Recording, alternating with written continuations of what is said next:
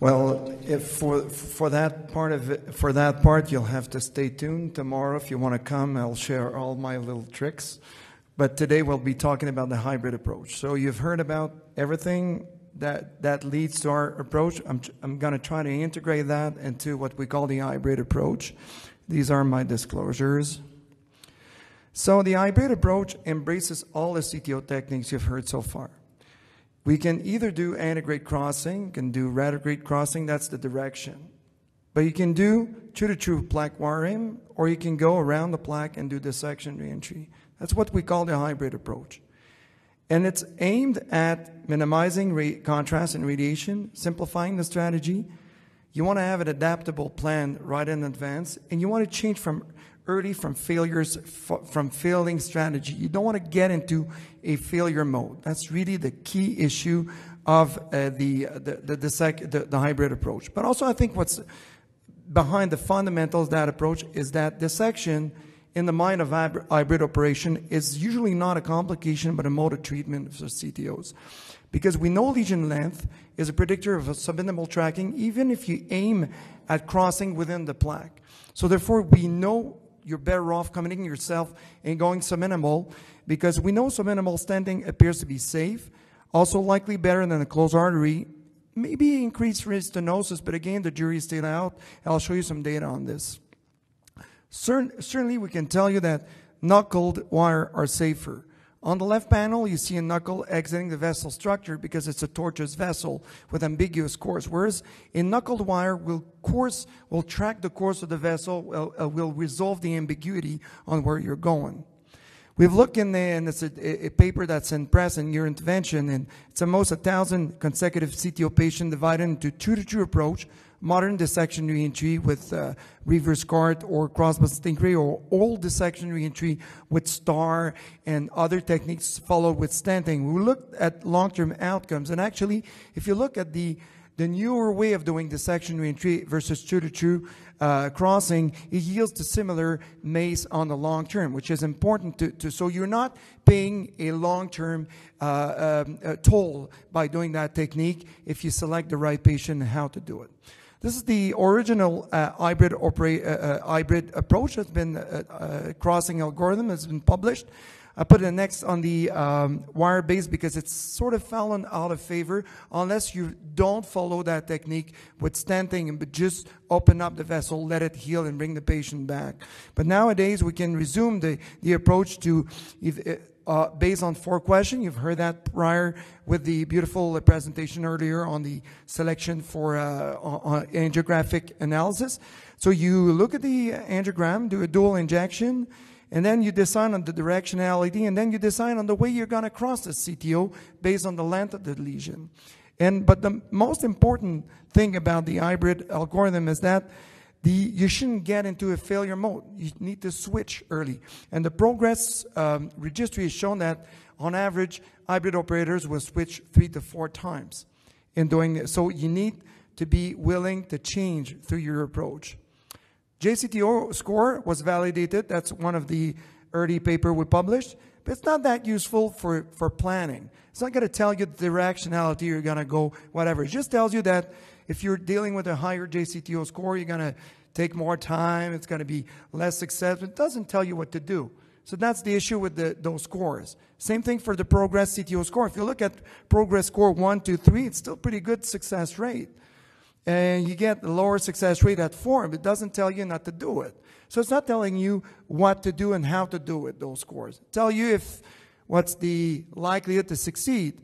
But basically, the hybrid approach is more telling you how to approach this case. What we've learned, however, is very important. It's a key message, is that when you decide to go retrograde, you pay a toll. You're going to have a higher risk of complication.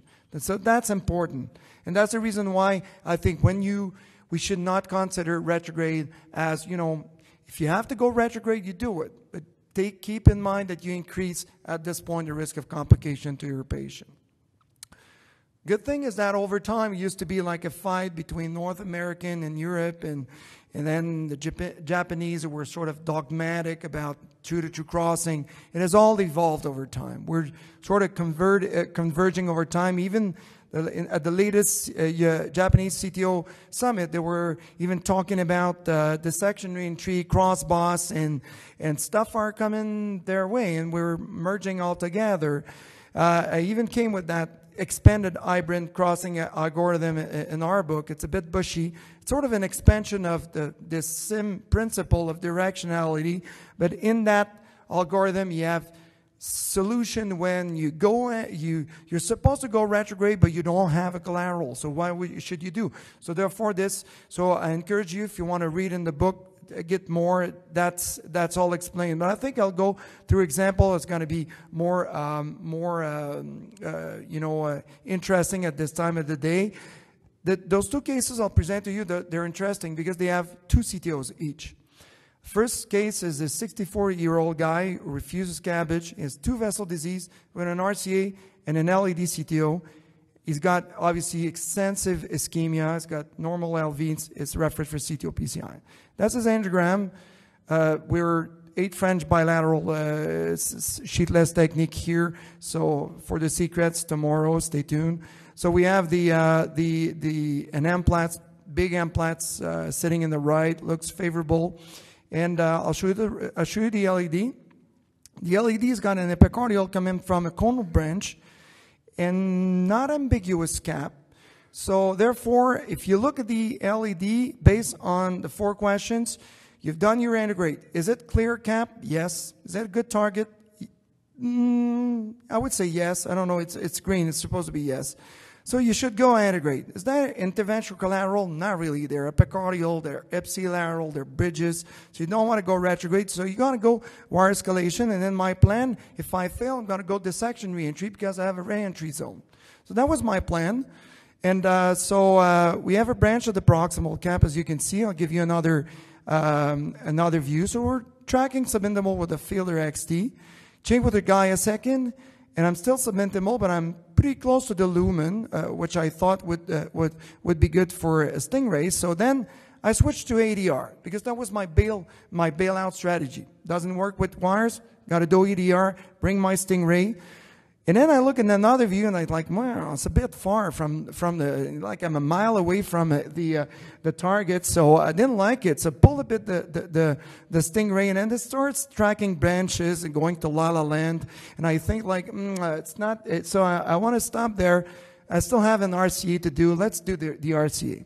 So move to the RCA and then go back to my algorithm.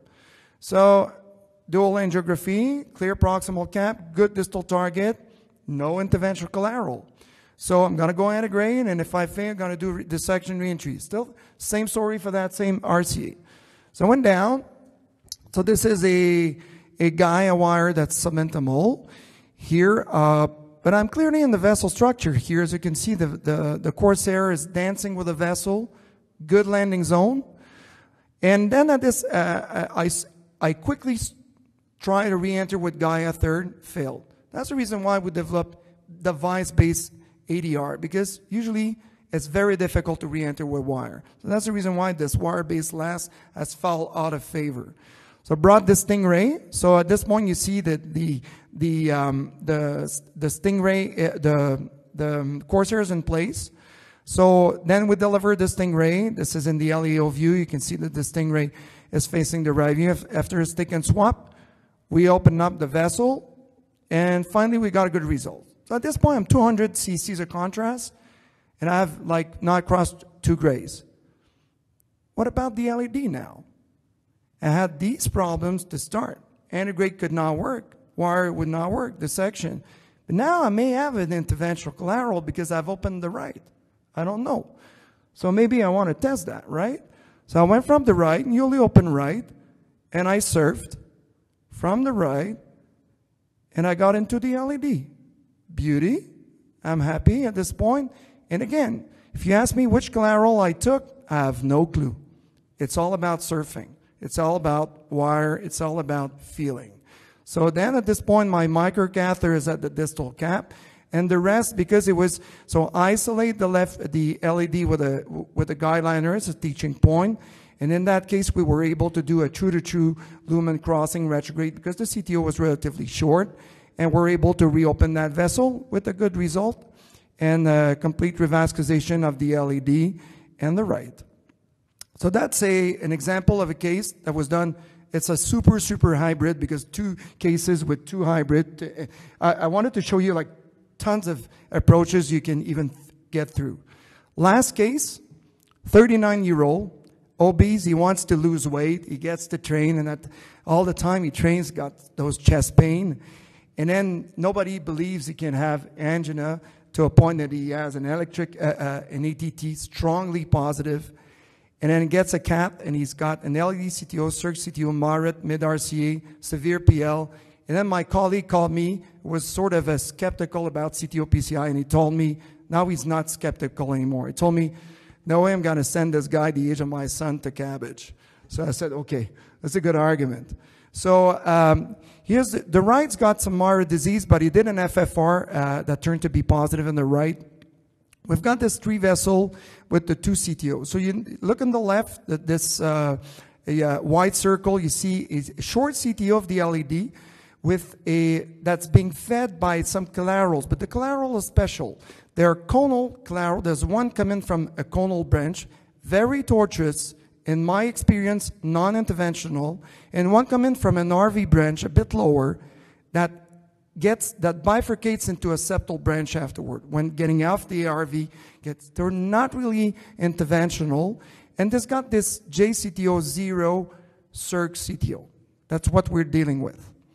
Again, another view showing the bifurcation at the distal cap and the long mid LED disease. So if I take this, my question, dual catheter, clear proximal cap, yes, good distal target for reentry, no. He's got a big diagonal.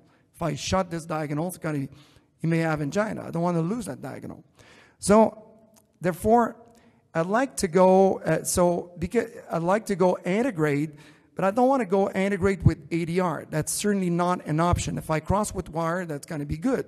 But if I don't cross with wire because I don't have ADR, Stingray crossbars as an option, I should go retrograde.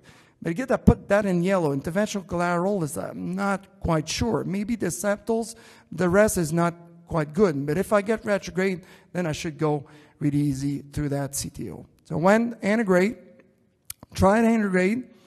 And again, the wire is in La La Land here. Is not with a vessel. So I stopped, and it's a bad case for ADR. So I switched to retrograde. And again, you can see those collateral that are a bit spooky, but I didn't take any of those collateral.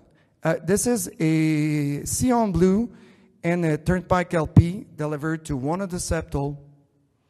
And this is real-time surfing. This is the wire pushed, and then the wire feels very easy to that point, being pulled back, redirected up to that point, okay? It's taking a branch. But you see the behavior of the wire is always taking the same course. So when you're tracking and taking always the same course, you're tracking a vessel structure. So we got to the distal cap through an invisible septal. And because it's a short CTO, I'm unlikely to need dissection reentry. In that case, it was a true-to-true retrograde crossing.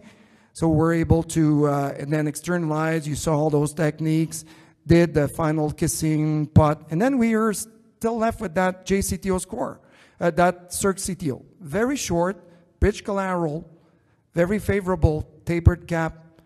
So when you look at this, it should be antegrade, wire escalation. If I fail, dissection reentry. And in that case, we were able to cross with a fighter wire, which is sort of the XTA made by Boston, very easily with some drilling technique we came through.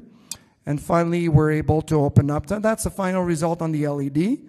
And the final result on the Circ, as you can see, we got a good result, and finally tackled the non-CTO disease.